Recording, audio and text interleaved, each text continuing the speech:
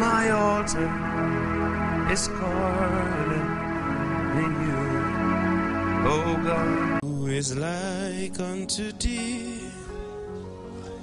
oh Lord? Who is like unto thee, oh God?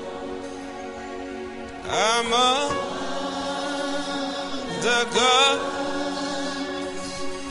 who is like you are glorious in holiness, you are fearful in praise, always in wonders, hallelujah. You're always in wonders, hallelujah. You are always in wonders, hallelujah. You are always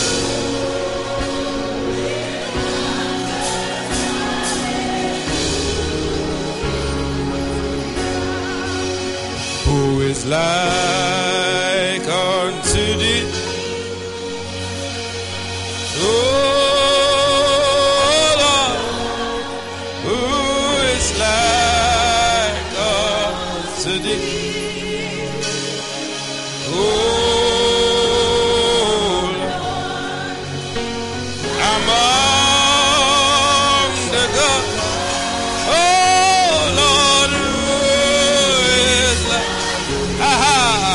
you are glorious in hope, and you are fearful. He's always,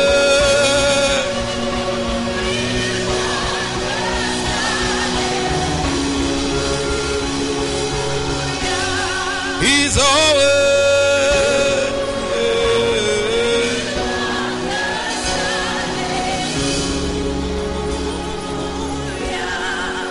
you are glorious in holiness, you are fearful in praise, you're always in wonders, hallelujah. You are glorious in holiness, you are fearful in praise, you're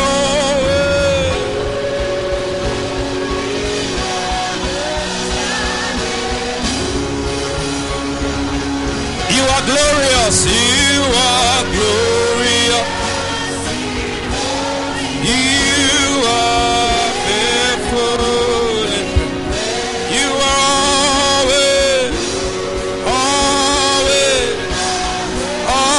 always, always, you are always, always, you are always, yeah.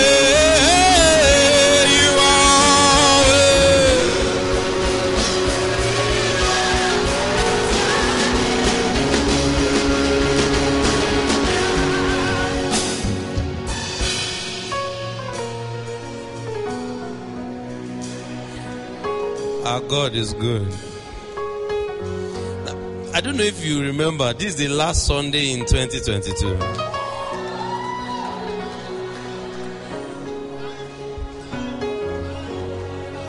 He's always doing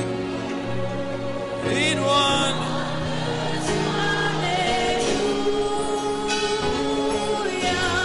You're always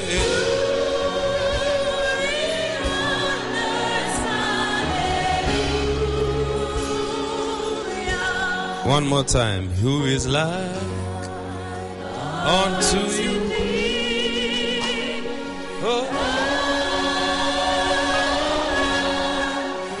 Who is like unto you? Oh.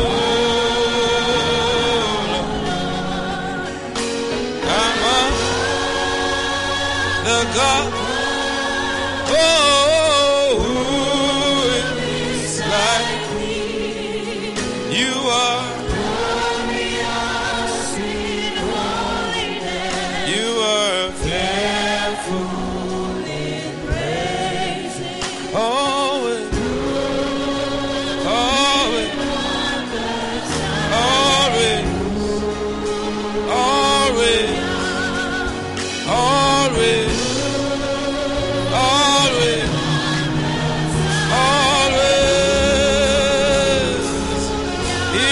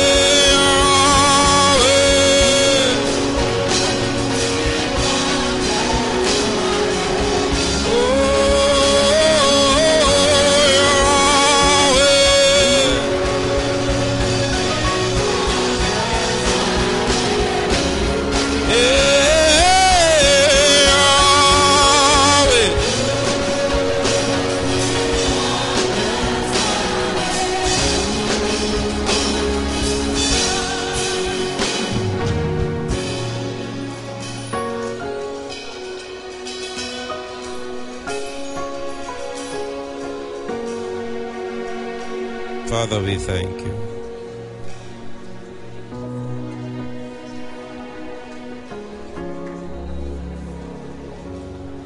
You are worthy to be praised.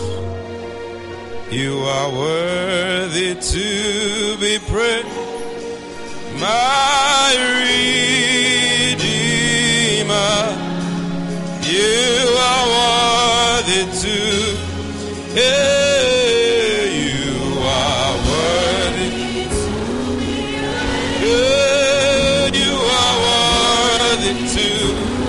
Oh, my Redeemer, you are worthy to. Oh, you are worthy.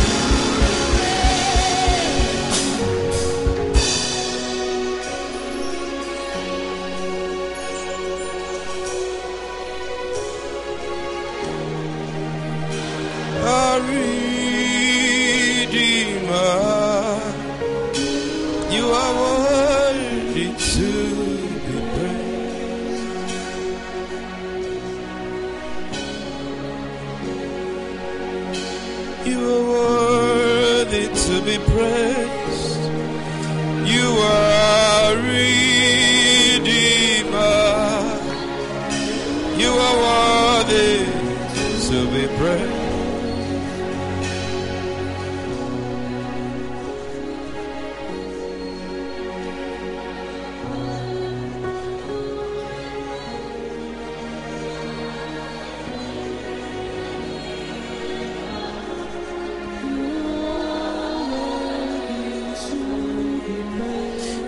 I want you to just lift up your hearts to God.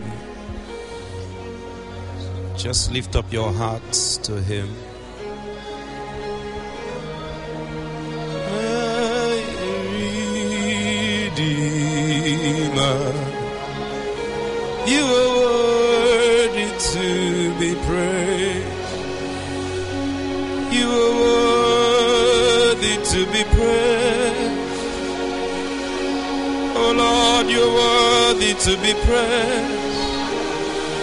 You are our Redeemer.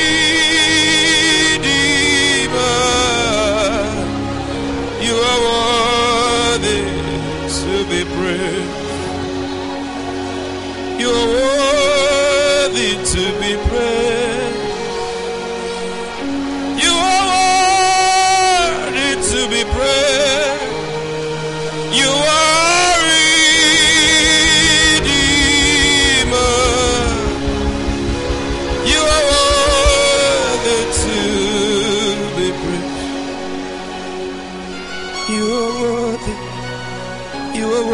to be praised. You deserve all the glory. You are Redeemer.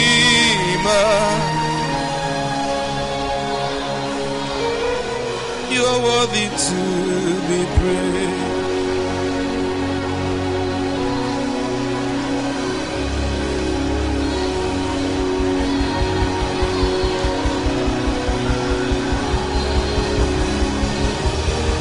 You are Redeemer.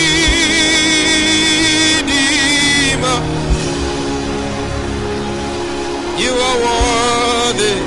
You are worthy. You are worthy. You are worthy. You are worthy to be praised. You are worthy to be praised. You are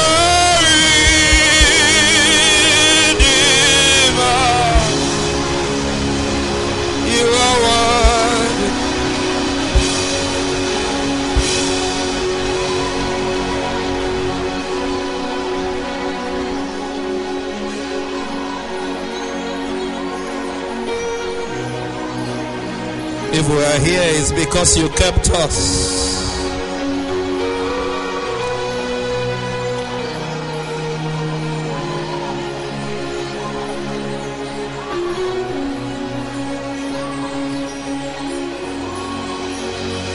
You are worthy to be praised.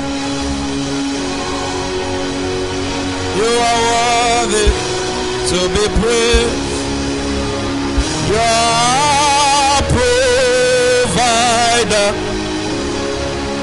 You are worthy to be praised. You are worthy to be praised. You are worthy to be praised. Our protector. You are worthy to be praised. Our Redeemer. You are worthy to be praised. Our provider. You are worthy to be praised. Our protector. You are worthy to be praised. Our deliverer.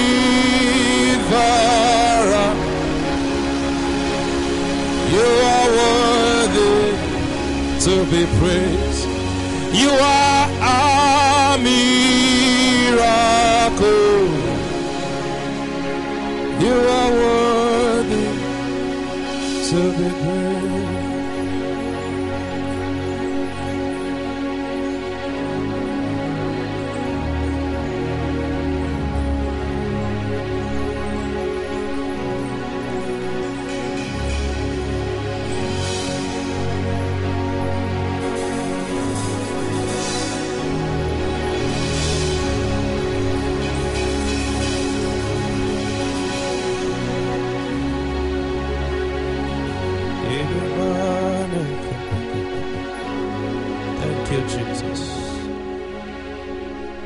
Thank you, Jesus.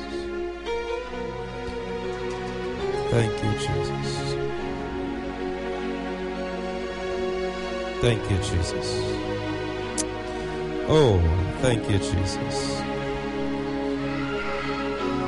Thank you, Jesus. Thank you, Jesus. Thank you, Jesus. Thank you, Jesus. Thank you, Jesus. Thank you, Jesus. Thank you, Jesus. Thank you, Jesus. With our hearts, we thank you. We acknowledge your faithfulness. We bless you, oh God. You deserve all the glory. You deserve all the honor. You deserve all the praise.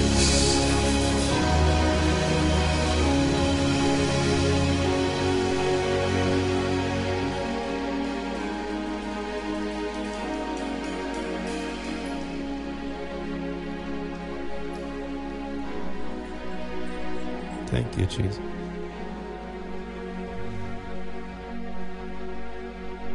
Thank you, Jesus. Thank you, Jesus. Thank you, Jesus. You are worthy, Jehovah. You are worthy to be glorified. You are worthy, Lord. You are worthy, Lord. Oh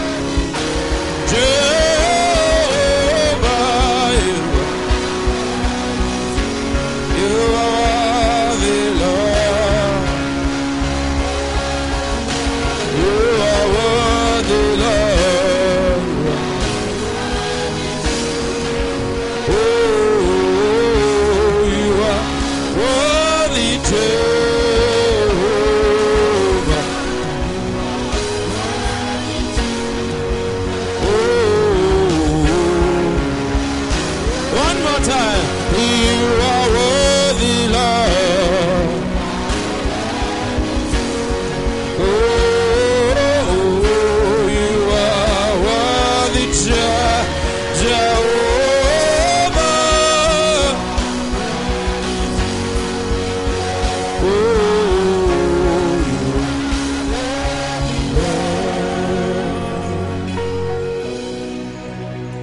You are worthy to be glorified. You are worthy, Jehovah.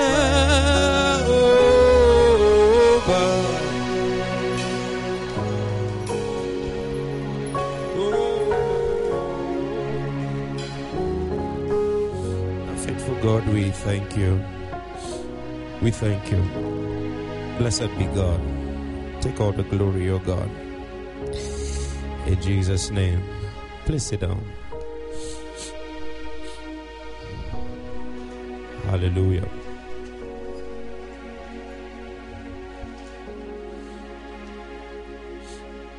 Hallelujah. You know, while the testimonies were going on, I remembered a particular testimony, a particular story. I don't know if the person shared it or not. I don't know that, but I know she comes around. I don't even know if she's here today.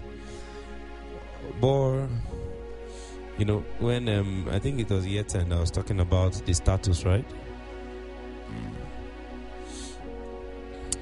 You know, well, I think it was in the course of the fast or something.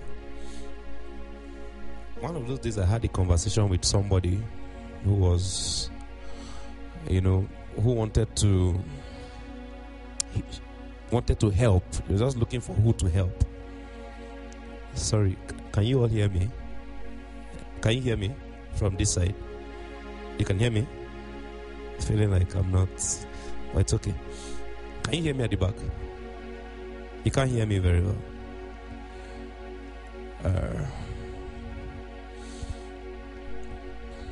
Sorry, I'm sure they're working on it. I don't know. They can't hear at the back.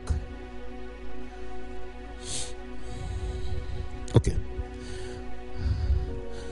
So,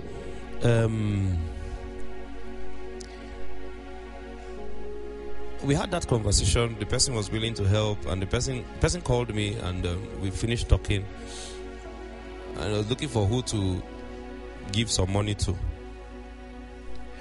You know, and when we finished talking, I was like, okay, fine. I was going to look for somebody, and let's see what happens. And I absolutely had nobody in mind, nobody. You know, and then after we ended the call, somebody now called me from here, from Fellowship. And when the person called, the person was like, sir, I'm so sorry. I'm calling you now. I need some help. If I can just get, I think it was 2,000 or something. If I can just get 2,000, there's no money in the house. Of course, the person doesn't have, I think both parents are no more and all, but I didn't even remember the person. Like, it's been a long time we spoke, very long. And the person called to ask for 2,000. If she can just get, no, it wasn't even food. I think she said she had a project or something, an assignment to submit, and there was the money, she didn't have enough money. Right? I think I called you on that matter. And she didn't have enough money to submit the assignment. And it was how much? 2,000? 3,000. You know. And immediately I remembered, I just finished a conversation like 30 minutes ago. Or maybe less than 30 minutes ago. On somebody who was willing to help. You know, so, of course, we sorted out the 3,000 issue. Right? I think we sent 3,000. You know, but and I said, wait, I'm just trying to tell you that there are many ways that God works. You know, she said her own was status. Now, I'm not saying all of you should go and put your account number or status to this night. Say, if the Lord is leading you, please, you can put it. But for her that day, the way the Lord led her to be helped was that she should call for assignment, 3,000 naira. So then I asked her, what do you do? She now told me that she used to do this before her father passed. The mother had died a long time before her father passed. And then at that point, she had stopped. There was no money for it. And I said, okay, so how much would be enough for you to do this thing that you want to do? She said, if she can even get 30,000, she can start. Just at first she said 50, so I think she was afraid. The 50 it sounded too big. So she now brought it to 30,000. If she can get 30,000, she can start. There's a way you ask for some kind of money to discourage the person that wants to give you. So maybe that's what she felt. I said, okay, no problem. I would look into it. So I told her, I said, I want to just write. I just wanted to see if she, how she would use that money. I said, just write something out, and bring. Let me see, like maybe a business plan, maybe just a little abstract, something for your business. So the day she now came, I had already finalized the discussion. I already knew how much we were going to give her. So when she came, the paper she brought, there was really nothing inside. What was written, it didn't matter. I just wanted to see how. So she was even apologizing that she used her hand. She could not type it. She could not. Leave this one. This is a settled matter. I just needed to. So when she finished reading everything, and then we spoke, I now told her, I was like, okay, well, so you say you need how much? You say 30,000. And I said, okay. So and so, someone wanted to help. So we had discussed your matter. So when I told the person, we concluded that we were going to give you 100,000. The lady began to cry. The way God helped her was she remembered that she had not called me for a long time. Not called me.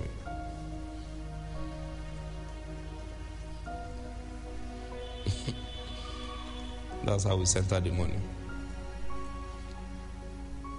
And the person who sent the money said, I want to even watch. Let me see if she uses it well and the thing is moving. I'm willing to sponsor more. So please don't call me after this service. Because some of you are beginning to say, okay. So that day I wanted to call him that it was the Lord that said I should call her. Please don't call me. If you call me, we'll pray on the matter. And the Lord will help you.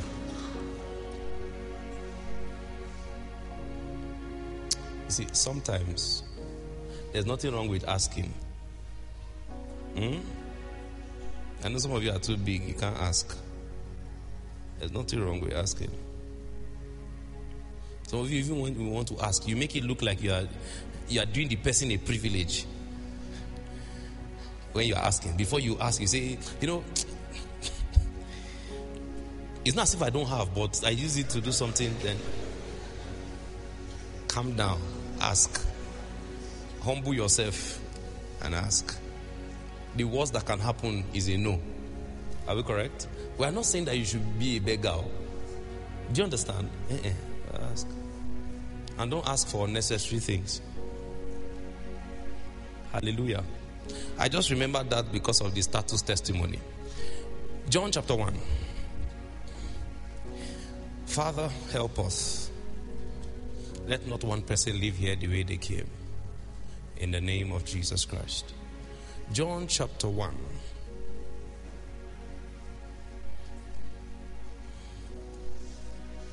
From verse 1. Hallelujah. Hallelujah. Hallelujah.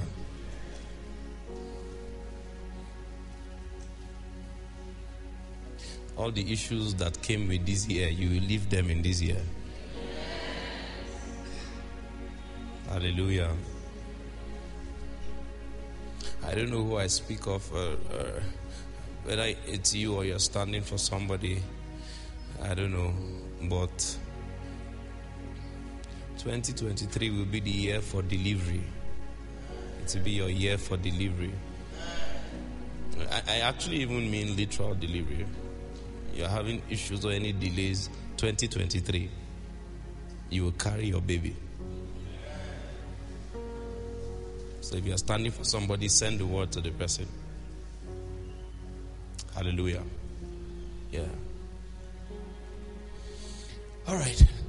1 to 5. Let's read. 1 to 3. Let's go. In the beginning was the Word, and the Word was with God, and the Word was God. Verse 2. And the same was in the beginning with God. All things were made by him, and without him was not anything made that was made.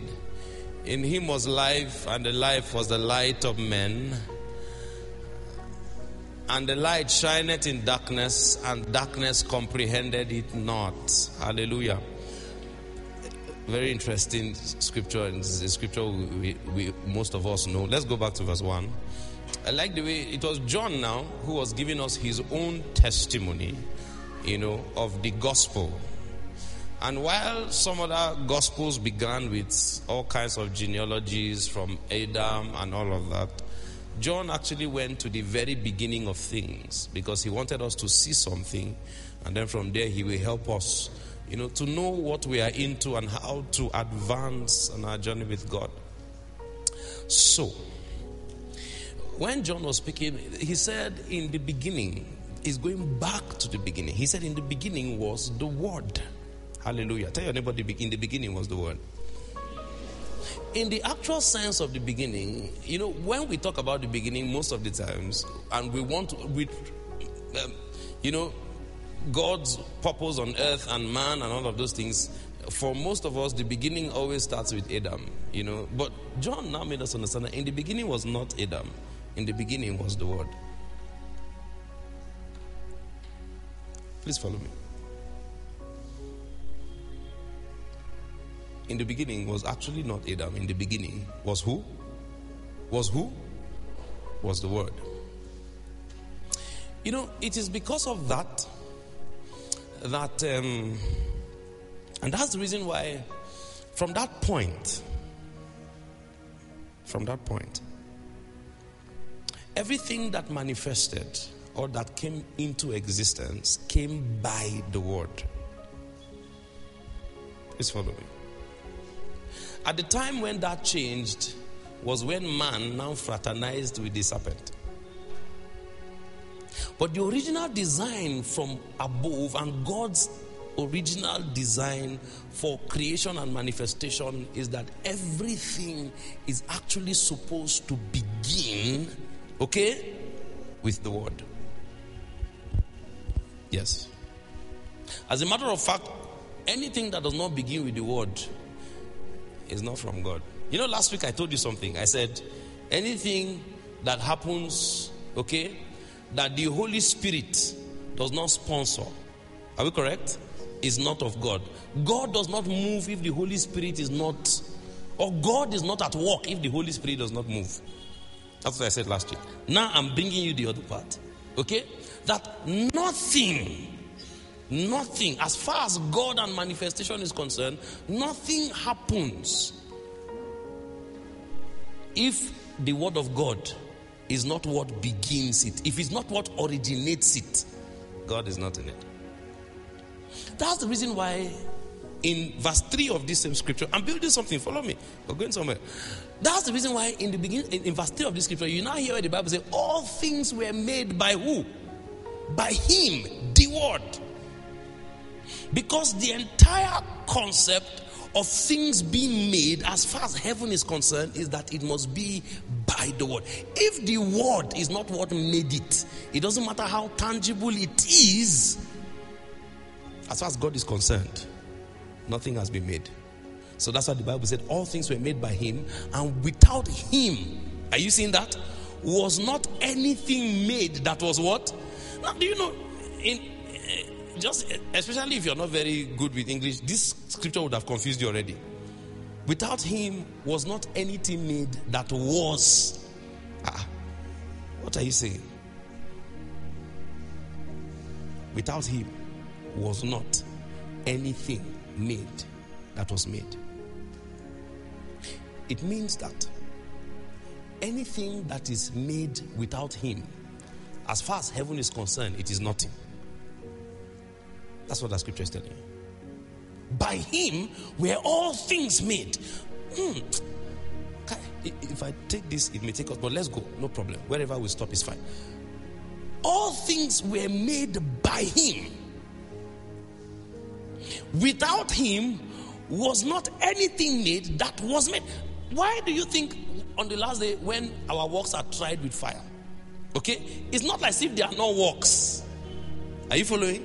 They are tangible works. You, for example, you built a hospital. Is that not tangible? Even if it is for free, is that not a good thing? But you see, on that day when all of our works are tried, they will try it with fire.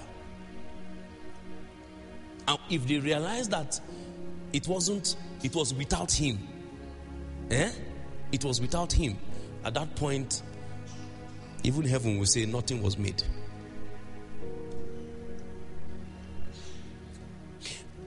You see, the original concept of revival, because most times when we talk about revival, we talk about revival from the standpoint that, okay, we are going back, because of course, revival actually means we are bringing back to life that which was. Are we correct? Are we correct? Then the question is,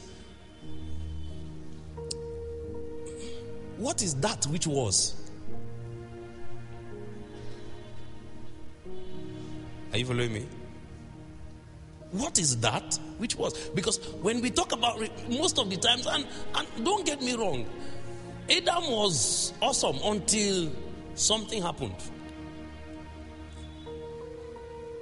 But in the original scheme of things, with God's original intention and idea, that which was is not even Adam. That which was is the Word. So in the beginning was the Word, and the Word was with God, and the Word was God. So you can say in the beginning was the Word, in the beginning the Word was with God, and in the beginning the Word was what? So revival is not back to Adam. Revival is not even back to, it's not back to Abraham. Revival is not back to Moses. Revival is back to the Word. Somebody say back to the Word. Back to the Word. The unadulterated Word of God. Matthew 19. Trying to build something very quickly. Matthew 19:7. You will see how God, or let me say, yes, of course, God is literally obsessed about the beginning. That's what I'm showing you in the scripture. Matthew 19:7. Look at what happened here. The Bible says, they say unto him, they were speaking to Jesus, why did Moses then command to give a writing of divorcement and to put her away? You know this story, right? You know the story? The people had come to Jesus and they were inquiring of him what should happen, in a case of divorce and all of that. And Jesus was telling them something that was contrary to what they had always believed. And I said, why? Then if this one you are saying is true, then why did Moses now say that we can actually divorce with a letter? Then we can now put her away after we give her the letter of divorcement. Look at what Jesus said. Verse 8. Jesus said, he said unto them, Moses, because of the what? Hardness of your hearts, suffered you to put away your wives. But what? But what? So are you seeing Jesus' standard? Jesus' standard for measurement is the beginning. He's saying that even though at a point Moses had to even permit you to do that, that thing that Moses said you should do was not the original plan of God. And as far as God is concerned, in the beginning, it was not so. The reason why it now seems so in your time is because of the hardness of your heart. So there are so many things that seem to be so now that were not in the beginning, and the reason why is because men's hearts are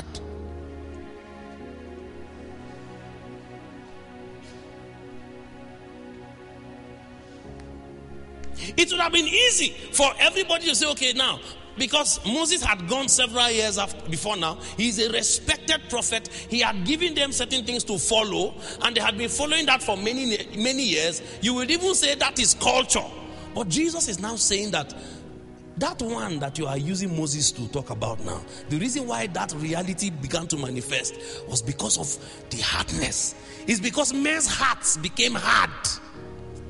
So men now tilted away from the beginning. Meanwhile, in the beginning, it was not so.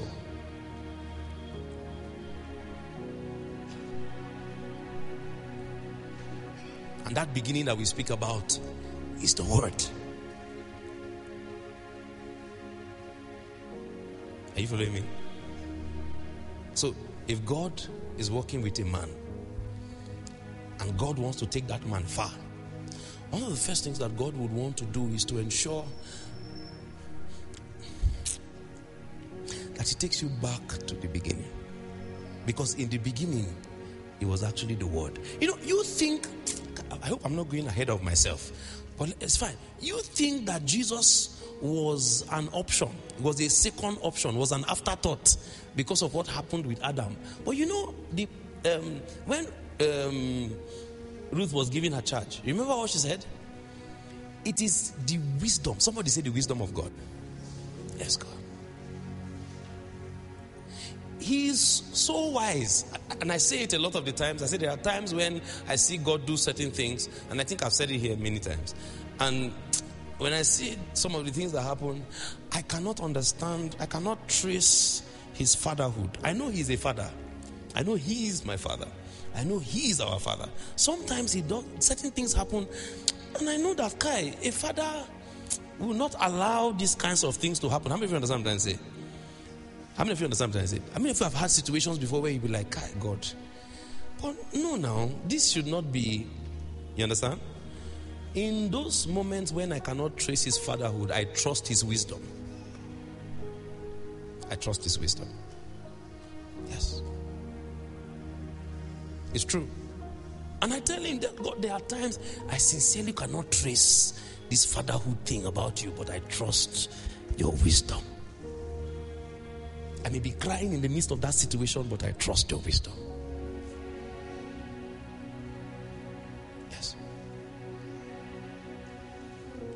I know that there's never a day where He has given up on me or He had lost control of things. Sometimes it may be hard.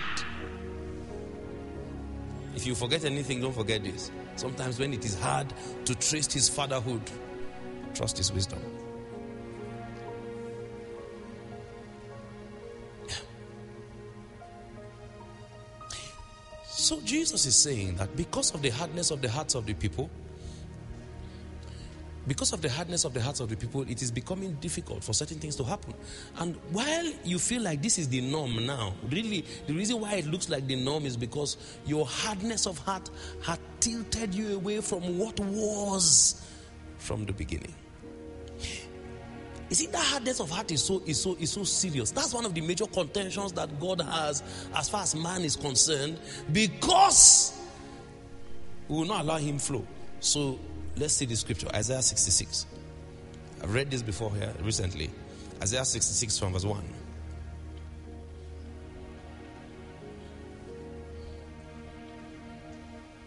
Look at what the Bible said. It said, "Thus saith the Lord, the heaven is my throne, and the earth is my footstool. Where is the house that ye build unto me? And where is the place of my rest? For all those things had my hand made, and all those things have been, saith the Lord." In other words, there's nothing that I will see or that you will show me that will fascinate me. There's nothing, all of the creations and everything, I'm the one that made them. Are we correct? But now look at it. But to this man will I what? You know, when you enter a place that has many amazing things, you know, or maybe you enter a place where you many amazing things, let me use that word, and you've seen most of the amazing things there except for one that is just so intriguing. And so when you step into that place, what happens to you? It catches your attention. Are we correct? So while people may even be looking at other things like, wow, what? I've seen that one. I've seen this one. But this one. This is the one that I'm drawn to. So God is the one speaking. He said, my hand made all those things. And all those things have been, said the Lord, but to this man will I look. Who is that man? Not every man. Do you understand? Not every man. So God can come to this place now, show up, and in the midst of this crowd, there's only one person that is catching his attention, and he's just looking at that person in amazement. What's that quality? He said, but to this man will I look, even to him that is poor and of a contrite spirit, who does what? Who trembles at what? What word? That which was from the beginning. This man is not carried away by what you call tradition or by what you call culture. This man is not carried away by what every other person is doing. For this man, if he ever does a thing, he does it because God said so. Have you seen that scripture, Psalm 51, verse 17, a popular scripture? Psalm 51, 17. Let's see. Let me show you something.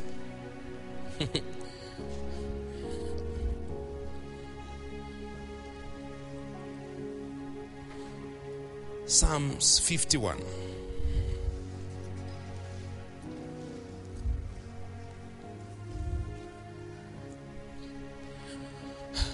The sacrifices of God are a broken spirit, a broken and a contrite heart. Oh God, thou will not what? It's practically impossible for God to despise this heart. This heart may not be the most powerful, but anytime God sees this heart, it's impossible to despise.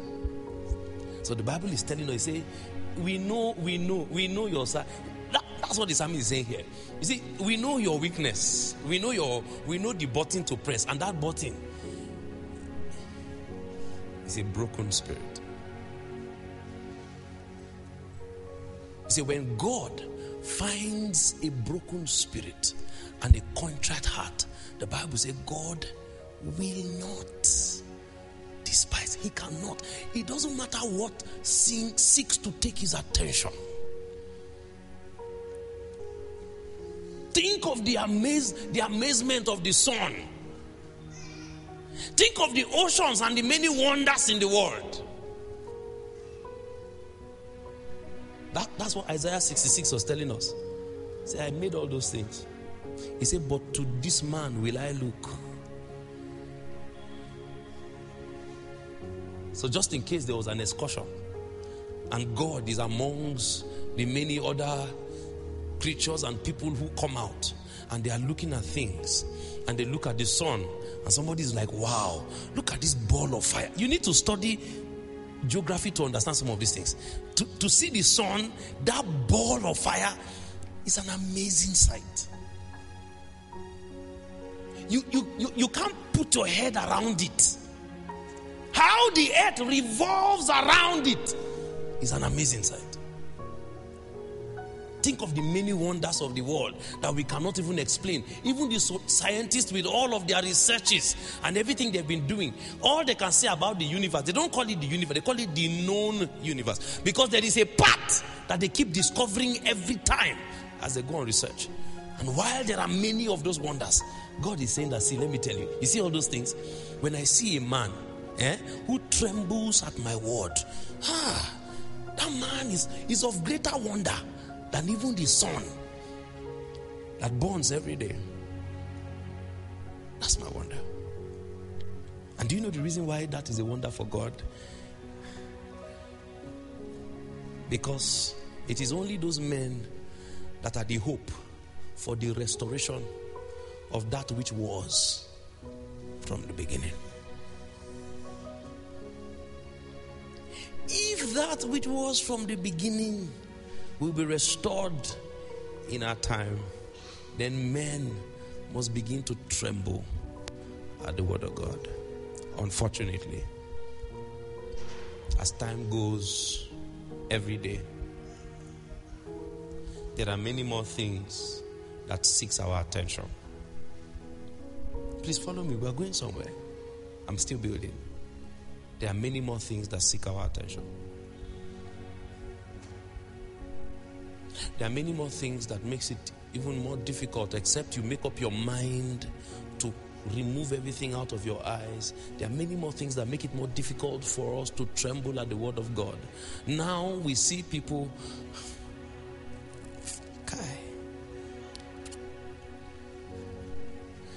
there is nothing we take for granted like the word of God.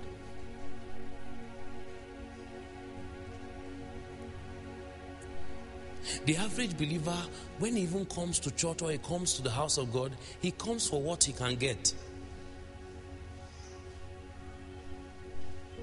There's nothing in him that trembles at the word of God. So when God's word is even coming, he takes the word of God as if he's doing God a favor.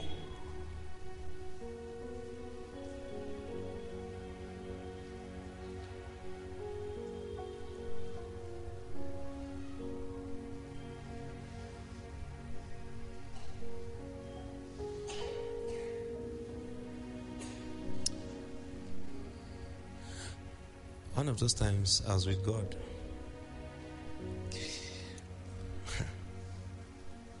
I was praying. And while I was praying, please listen to me. It's Christmas. This is my Christmas message. While we were talking,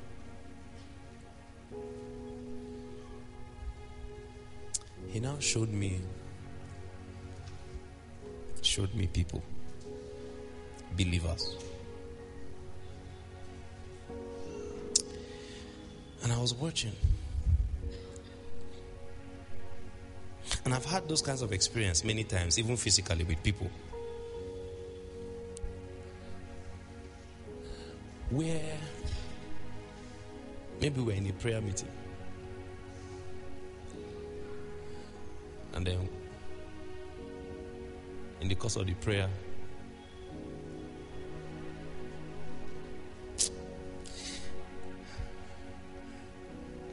I'm not sure if I want to say this.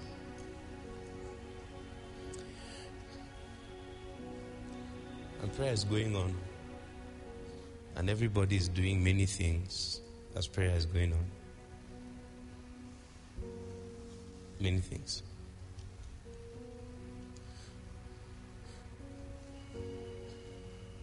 I'm not even saying it as if I'm not a victim myself. Sometimes, in the course of the prayer is going on and we begin to sleep. And then when we are done, we laugh about it. And God said,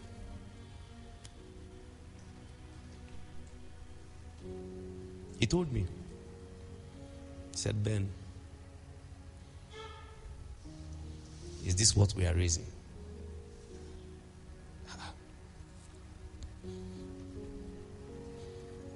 He said, I've sent you to raise an army. This cannot be an army.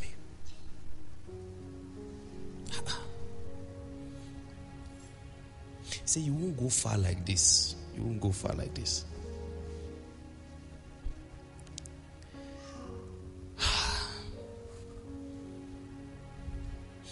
It's the last Sunday, sorry. When we finish, next day is Happy New Year. Abi? We'll rejoice. Say you won't go far like this.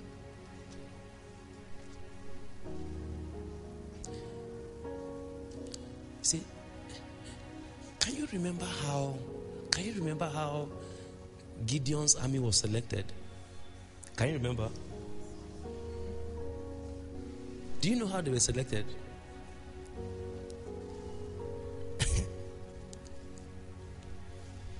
He first used fear and courage as the first test. Then he took them to the water. To check out who was alert and who was not. Then the rest to go back.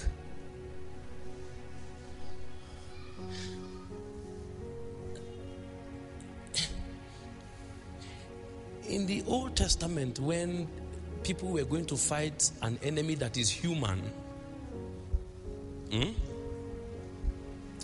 what God used as a test to select the few that will go for that battle was water to drink.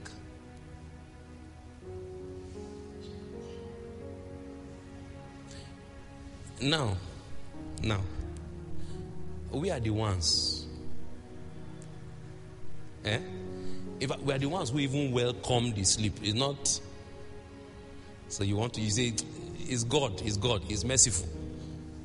If we sleep, we wake up. When we wake up, we continue. And we have done it before. We sleep and we wake up, somebody will laugh. We even laugh at ourselves. And God said, this is not the army that will quench darkness.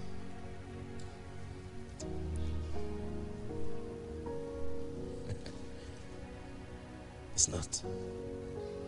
I found out recently that what you called weakness is a lie. I found out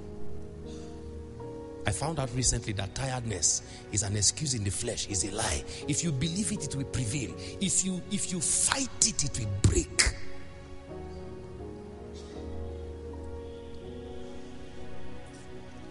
So now there are people who will celebrate as prayer men. This one is a prayer man.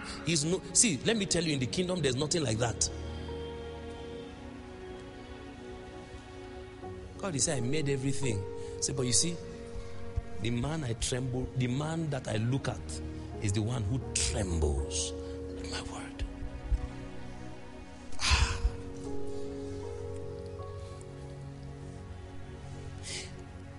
Today we talk about Jesus, that He came. We're excited about it. Yesterday I sat and I began to ponder. And I said to myself, you know, there are certain people in relationships. I don't think it is gender sensitive anymore. Before I would have said there's a particular gender that was like that, but I don't think it is gender.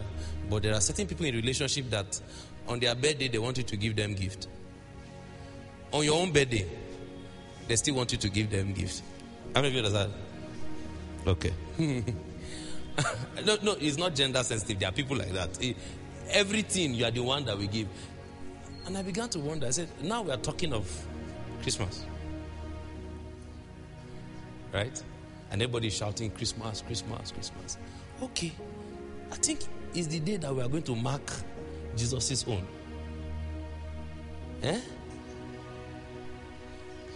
You are the one that wants to eat more than Jesus. You want to eat more than Him.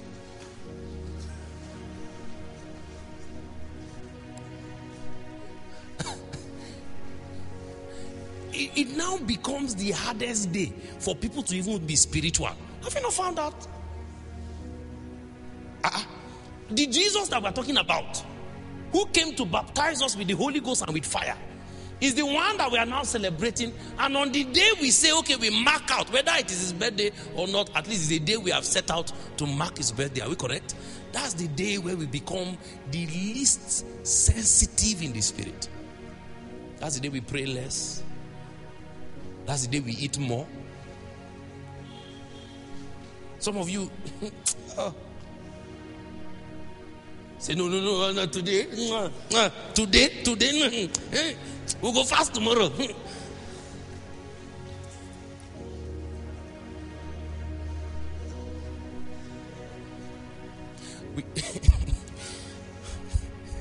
Say, no, by now, Pastor Ben, they talk. Bring that chin.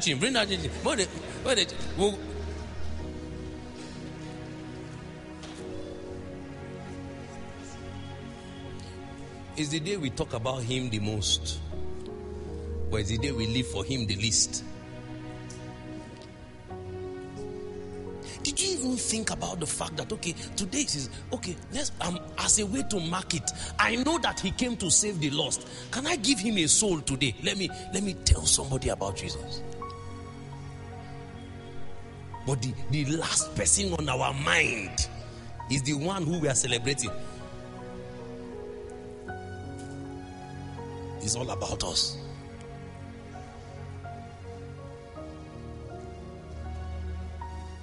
I was even shocked that I drove past this road and I was able to pass normally. I was shocked. This road is usually a no-pass zone during Christmas and during New Year. Because I said, if this is the only good thing Buhari has done, no problem.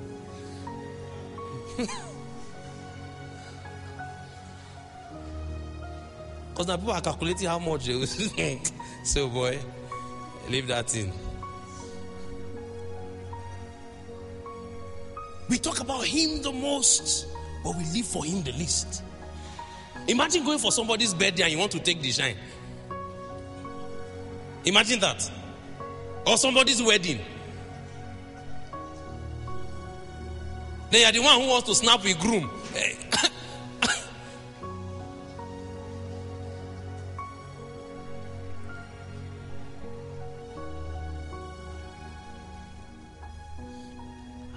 How we have been able to sustain this ceremony. And we excluded the celebrant. It's a wonder.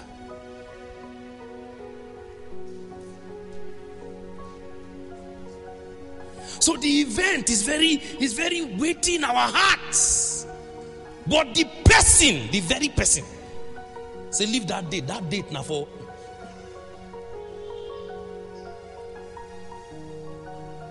So now this period, even ministries and a lot of us, we and I'm not saying there's anything wrong with that, but please understand me. What we fix in moments like this,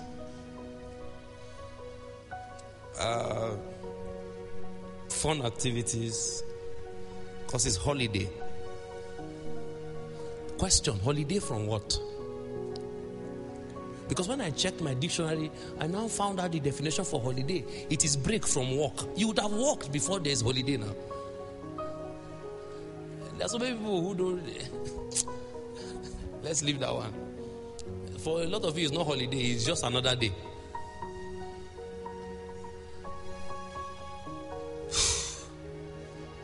So it's a time to just relax,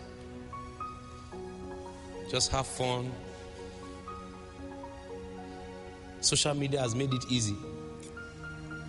There is happy birthday, happy Merry Christmas designs everywhere. All you need to do is just get one and put your picture by the side like this.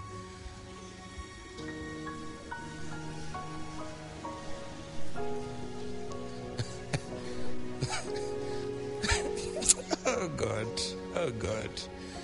Just put your picture by the side. You just stay from one angle.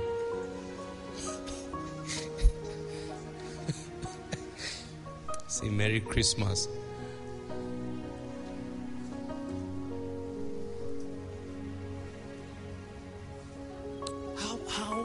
How were we able to sustain the event? And we disconnected from the celebrant. We're talking about the word. Yes.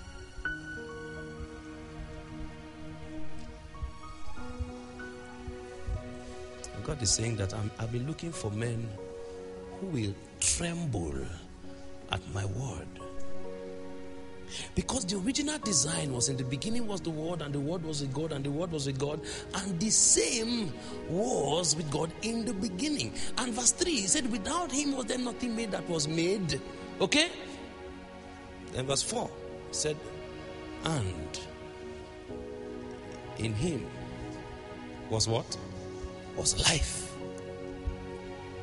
I'm trying to show you why Jesus came. He didn't just emerge. In him was life. And that life was what? Was the light of men. And you know what happens when there is light? There is direction. When there is light, there is focus. When there is light, there are no confusions. So it means that he came to live his life so men can have light, so they can focus. So the actual reason he came was not just because he came to emerge, it's so that he can give men direction. And that light shines in darkness. No wonder. Matthew chapter 4. Let's look at Matthew 4. quickly, we'll come back here. No wonder Matthew chapter 4, from verse 15. Let's look at that.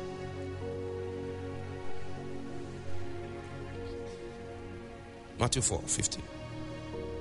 The Bible said, the land of Zabulon and the land of Naphtali. This thing is cutting. Please open your Bible. I don't think it's. Do we have it together now? Matthew, open your Bible. Don't worry. We'll sort it. Matthew 4. From verse 15. And the land of Zabulon and the land of Naphtali, by the way of the sea, beyond Jordan, Galilee of the Gentiles, the people which did what? Which sat in darkness. The people which sat in darkness. Did you know why they sat in darkness? They have been in darkness for too long. It has become a comfort zone. There is no hope to advance anymore. There's nothing they could do because we can't go forward. We can't go backwards. So all they had to do was to settle there. And then light came.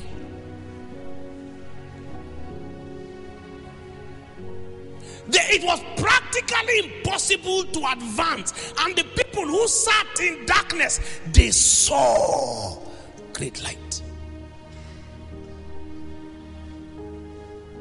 And to them, no, stay there. Okay, yes. Okay, you found a way to adjust it. Go to 16. Thank you. And the people which sat in darkness saw great light. And to them which sat in the region and in the shadow of death, light did what? It sprung up. Because before now, men could not advance. People were in one place and there was no motion. There was no hope. They had found darkness as a comfort zone. But now light has come. And how did the light come? A man's life.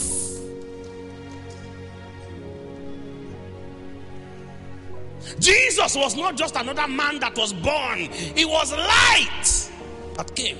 The Bible said, and in him was life. And that life was the what? Was the what? Was the light of men.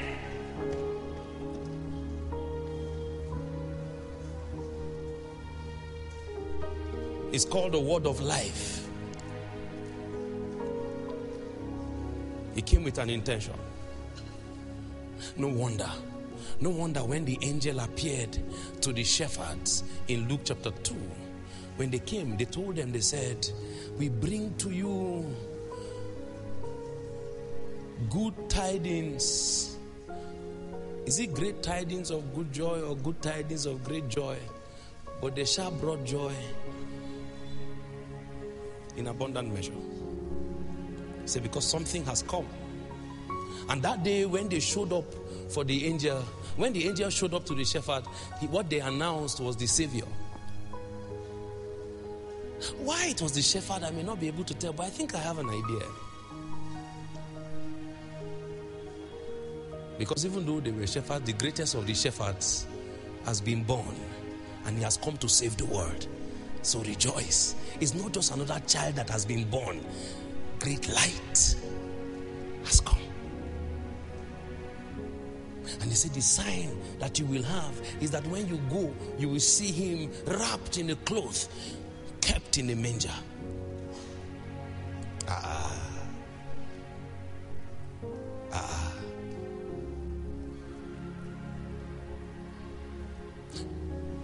When it was Matthew's own account, it was a different story. I hope you know that the shepherds were not the wise men. They are two different people.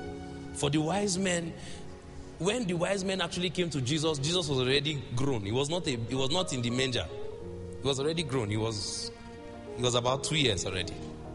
That's the reason why when Herod was going to command that they should kill him, he said from 2 years downwards.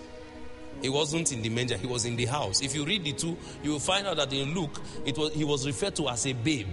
In Matthew, he was referred to as a young child. But you see, one thing that that amazed me about that story is the fact that these men were in the east, and from the east, the light shone. They saw a star, and they followed that star because the announcement was that a king has been born. He was born king.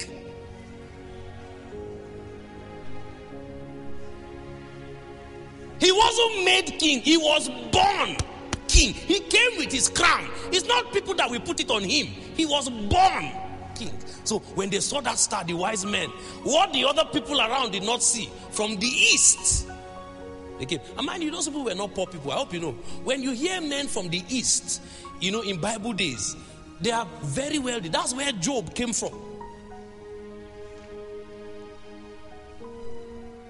They came. They followed the star, and they got to the palace because they were expecting that if he was born king, he should be born in. Because kings are not born where? They don't born them anywhere.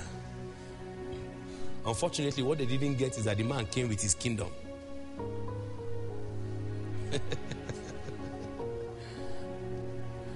They went to the palace where Herod was.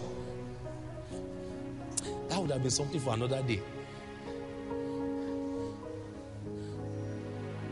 And when they told Herod, Herod said, please, where did you say the guy was born again? And they said, okay, please, when you see him, let me know. Me too, I want to come and worship. And when they left, the man was plotting how to kill. Plotting how to kill the young lad. And God told them, don't go, leave him. They went. They worshipped. They gave their gifts. And the Lord wanted them to go. So they left. When they left, God came to Joseph and said, carry the boy. Excuse me. You know, when I read these things, like we said, the wisdom of God. But when I read these things, I'm asking many questions. God, do you know that children are about to die on account of this young boy now? Why didn't you stop it?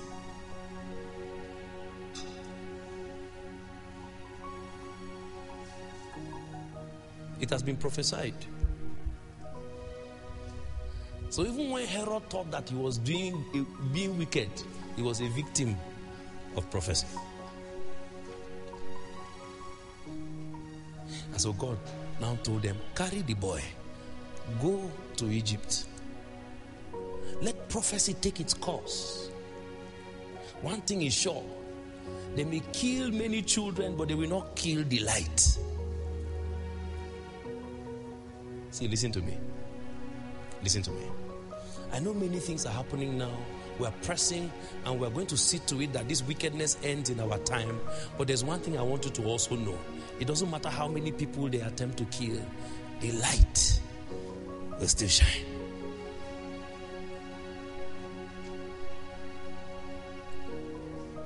Because all of a sudden they are bringing people to a place where some people are no longer afraid of death. Yes. Some people are beginning to realize that, you know what? We won't be here after all forever. We must change the course in our time. We can't be cowards anymore. The same angel that told Joseph, run away, allowed Herod to carry out his course. Even though he felt he was a wicked man, he was a victim of prophecy. And when that was done, guess what? The same angel went back and said, come back. He has finished what he was supposed to do. And when he finished, we have killed him. He's dead now. Return. Listen to me. There is a seed, and that seed is called the incorruptible seed. Nobody can quench it. Are you hearing me? In the midst of the situations, the church will rise. I know it doesn't look like it. I know it's hard for you to believe, but in the midst of this whole thing, the church will rise. You know why? Because now God will find men who will tremble at his word. Tremble. I know how so many people were praying the first time when this issue was happening very rampant everywhere. I know how prayers were going up. Men began to pray. And then when it looked like certain things were beginning to go down, did you notice what happened to the prayers? What happened? Men began to sleep. And God is saying, these people have not catch this thing yet. You see, this prayer, the intention was not just to make you pray so that the thing will stop. Even though in the midst of the prayer, the thing will stop. The prayer is supposed to continue because that's how we will build you into that which I'm calling you into. But we prayed, we cried, we shouted, we wanted it to end, and it looked like it was going down. The men began to sleep. And while men slept,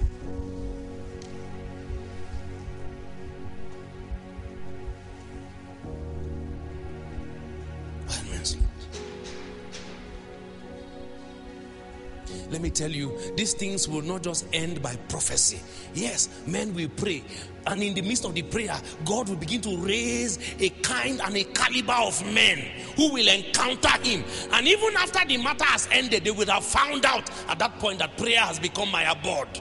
I wasn't just praying so that prayers can be answered, so that the killings will stop. Because the killings can stop, but darkness will still prevail.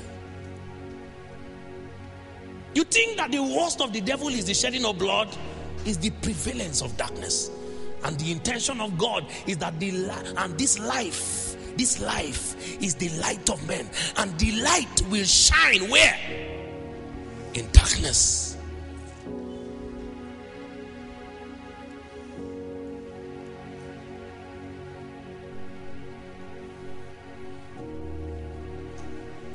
I came to tell you that you are beginning to lose touch with the reality of the life that you carry.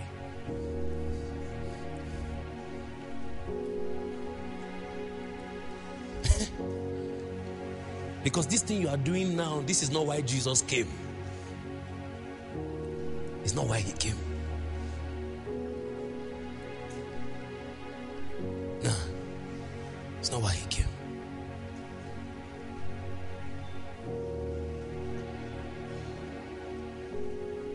First John chapter 1.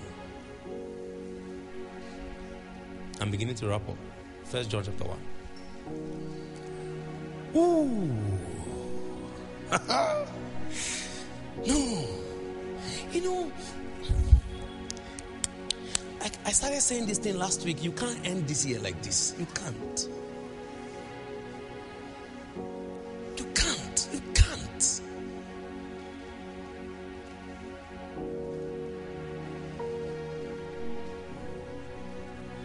No, see, hey, the revelation of Jesus does not make a man sleep too much. When he's revealed, your heart will burn with fire. When those guys at Emmaus was walking with him, did you remember what they said? They said, no wonder when he was speaking to us, did our hearts not burn? Not burn. Say me. John was speaking about Jesus. He said, me, I have come. When I baptize you, I baptize you with water. It's me that used to make it look cold, soft. I baptize you with the way he was speaking. He said, I baptize you with water. He said, but when he shall come, how does he baptize? With the Holy Ghost and with what? With fire.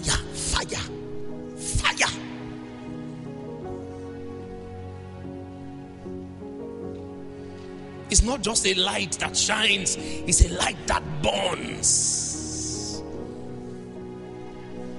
Because as we touch that reality in him much more, you will realize that those things you call addictions will begin to die from your heart, because the light shines in darkness, and darkness cannot comprehend him.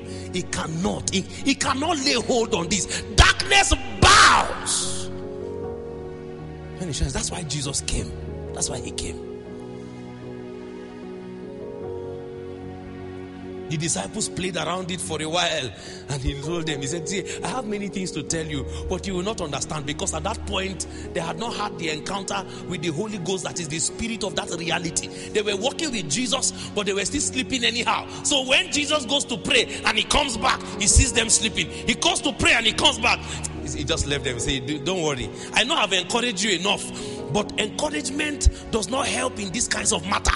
It's the Holy Ghost that helps when he comes. I have many things to say unto you, but you cannot bear them now. Howbeit, when he, the Spirit of truth, shall come.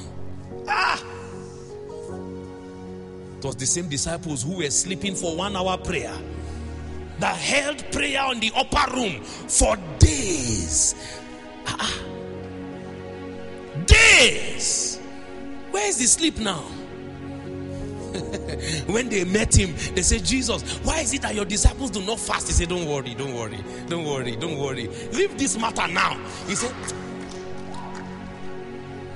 says, now it's because the bridegroom is with them. When the bridegroom is taken away, you have been too comfortable. The one who came did not come to give you comfort. He came to stir up the waters from your spirit until his light glows from you into the world and overcome. Say, don't worry. And he comes. You are complaining of fasting. Wait. So the same guy who wrote John was now giving us 1 John, and he was saying here, look at what he said. He said, that which was from where? From the beginning. He's taking us back. That which was from the beginning, which we have heard, which we have seen with our eyes. Who did he see? Who? It was Jesus. Which we have seen with our eyes, which we have looked upon. We looked upon him. We didn't just see him. We kept studying. We kept beholding. Okay. Because he is that life. And because he is that life, he has become our object of focus. He's the one we fix our gaze on. He says, so who we have looked upon. And when we looked upon him, our hands have handled. What did he say our hands handled? The word of life. We found the one who was in the beginning, and he's not just a man, he's the word of life. We've handled him. He said, thank you, please sit down. He said, verse 2, let's go. We'll read down to verse 10. For the life was what? Was manifested, and we have seen it, and we bear witness, and we show unto you that eternal life which was with the Father and was manifested unto us. That which we have seen and heard, we do what? Are you understanding the audacity of this statement? That which we have seen and we have heard, we declare. That word declare doesn't just mean to speak, it means to reveal. It means to show up, showcase, because we have not just beheld him, we have become what we beheld. So now we have the capacity and the audacity to show him. So that which we have seen and heard, we declare unto you, that you also may have what? Fellowship. You know what fellowship is? Sharing. In other words, what John was saying here is that we have seen him, we have heard him, we have touched him enough, and we have become enough that we can now give you. So we invite you into what we have, so you can now share in that experience. It's like a virus. I know you say, I know you are born again, and you know you are born again. But when was the last time you infected someone with the virus that you carry? No. It's very important. I know you speak to people every day, but when was the last time you spoke to somebody and then the person could say, Kai, there's something. I don't know what it is, but there's something about you that is biting me right now. There's something. But the question is, how can what you say bite somebody when it has not bitten you? You have the word that you don't tremble on, and you want somebody to listen to it and tremble.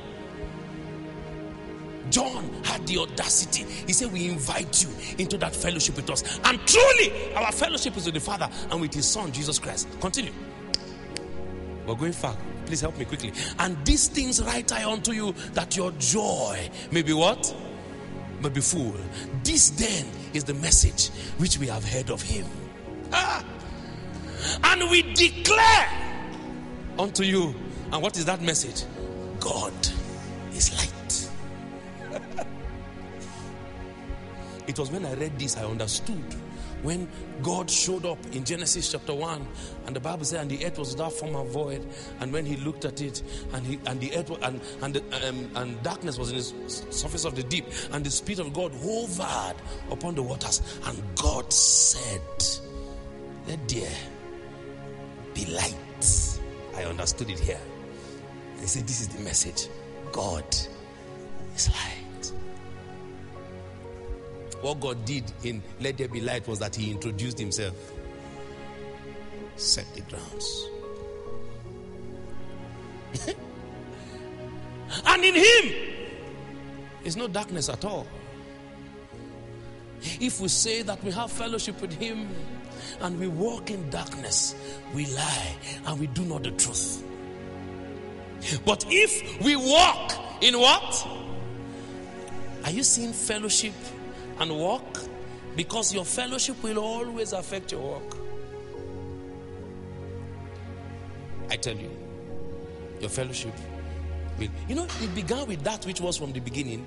Now he has shifted from he who was and is speaking to us, because Jesus did not just come as a man to just leave the earth. He came as light so that you can find your path in him.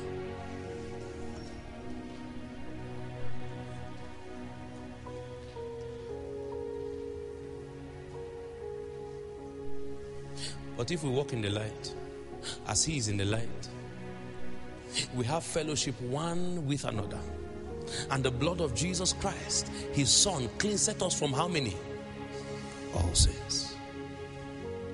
If we say that we have no sin, we do what? And the truth is not what? Continue. If we confess our sins, he is faithful and just to forgive us our sins and to cleanse us from all. Verse 10. If we say that we have not sinned, we have what? And what happened? And his word. Somebody say his word. Somebody say his word. That's the man that God is looking for. The man who has his word in him. So what happens with that word when a man begins to fellowship with God? Come, let me tell you something. When a man begins to fellowship with God and he's advancing on that journey, and the word of God begins to settle in that man's heart, okay? One of the things that begins to happen with the word of God in that man's heart is that the word of God will begin to point areas that you need to attend to. I'm showing you how the light works, because this is the message that we have declared to you, that God is light. And in him is no what? So there's nothing about that light that will hide the darkness in you. So when you begin to fellowship with him, if you have Jesus in you, the way Jesus grows, Jesus can stay at the level you want him to stay. But if you want him to grow, he will be showing you the areas that he needs to grow. So one of the things he will tell you is that, you see that lust? That's not me. That's not me. That's not me. That's not me. So when you find that, you begin to say, no. I can't continue in this path. God help me. You see that lie? That's not me. He said, if that man who seems to be fellowshipping with God now says that there is nothing in him that is wrong, he said that man is actually telling the word that is telling him that that lust is not him. What that man is telling that word is that you are a liar. So something that you are supposed to kill, that does not look like Jesus, and you are finding an excuse for that thing in your life, and you are continuing with it, what you are telling the word is that you are a liar. You are lying. You are lying. He's saying there's lust that needs to die. Say, you are lying. Heaven's verdict is that that man does not have the word of God in him.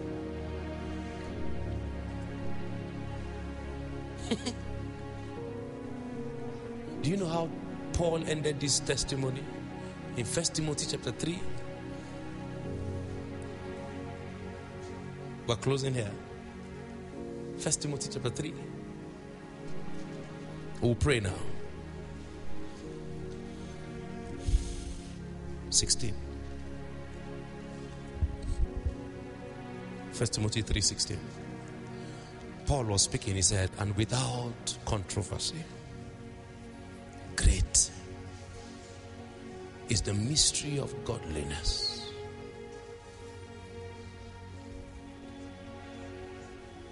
And what is that mystery? That God was manifest in the flesh. He was justified of the Spirit. He was seen by the angels. He was preached unto the Gentiles. He was believed on in the world. And then he was received up into glory. Everything I just said is what Paul is saying here. It's called the mystery of godliness. And the reason why God was manifest in the flesh, justified in the Spirit, seen of angels, is so he can be preached to men. God didn't come for himself. It's so that men can believe him. And you know what happens when we believe? John chapter 1 verse 12. He said, for they that were his, he says many, but he said his own, he came to his own, and his very own rejected him. He said, but as many as received him, he gave them the power to become the sons of God, even to them who believe on his name. That's how we are transformed. The journey of transformation begins with believing. So the mystery of godliness is that God came in the flesh with an intention, so that men can live the God life. Men can live the God life.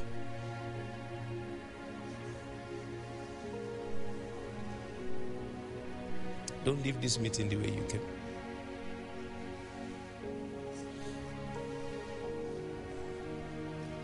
It's time to be serious with the one whose birth we claim to want to mark. Every year we are waiting for 25th, but we are living for ourselves. But there's a reason he came. And the land of Zebulun and the land of Naphtali. How that they all sat in darkness, but then they saw a great light.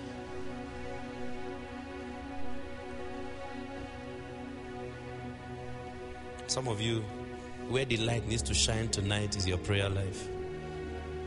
Some of you, where it needs to shine is your study life. Some of you, where it needs to shine is in your tongue. Your tongue. Your tongue. Your emotions.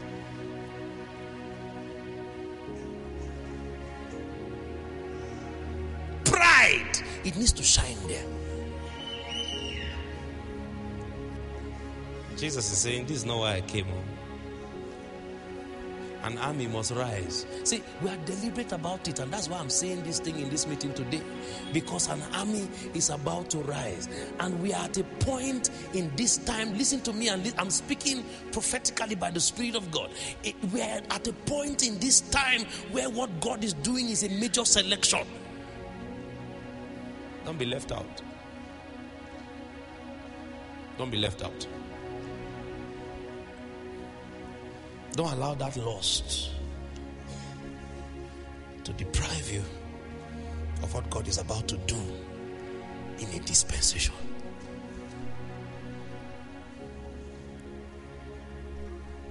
Let's pray.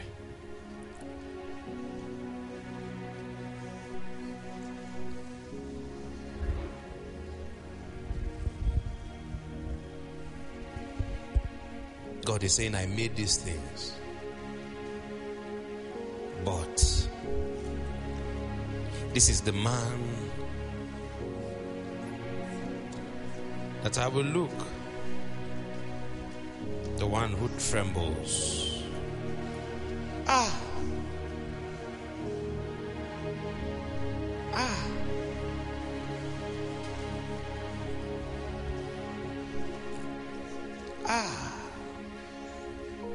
Trembles at my word.